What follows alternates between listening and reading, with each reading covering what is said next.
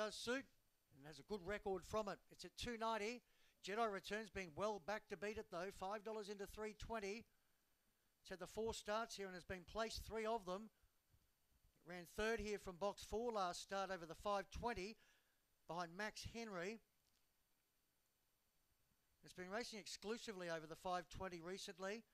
But as I said, it's back to the $4.31 where it's had 4 starts for 3 minors. And Uzo Boys at $3.70. It's had 5 starts here for 3 placings, 2 of them at its last 2 starts here. Thank you, Tony.